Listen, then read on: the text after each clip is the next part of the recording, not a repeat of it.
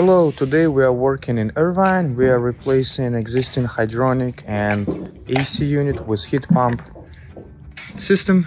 The system is hydronic, so hydronic air handler in the attic is using hot water from gas water heater in the garage. These lines go into the attic and feed hot water into hydronic air handler. So we'll just close these water lines and we'll have to cap the lines in the attic because new system is heat pump.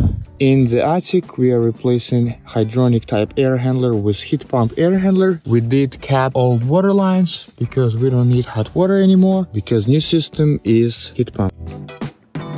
Today we're installing new product. It's 120 volt air handler from ADP. They call it modular blower. When we install indoor air handler, we still have to match it with indoor coil. Let's have a look at this air handler. It's 120 volts, so it's going to be great for jobs where we replace gas furnaces, which are also 120 volts, with heat pump units.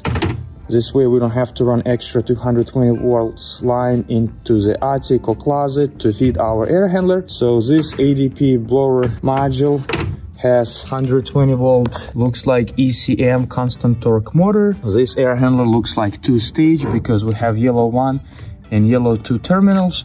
So this unit can support single stage units, two-stage units, and most likely those dumb inverter variable speed units. You can see it comes in 14, 17, 21 and 24 inch cabinets.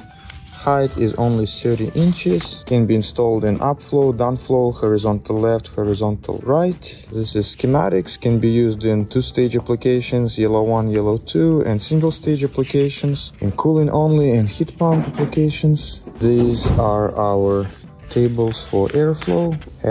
Blower motor has 5 taps, 5 speeds.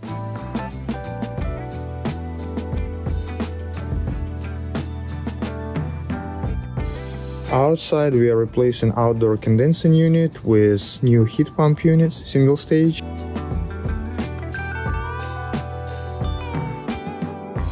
Our new outdoor heat pump condenser. It's a 2-ton unit made by Aire. It's a Lennox company.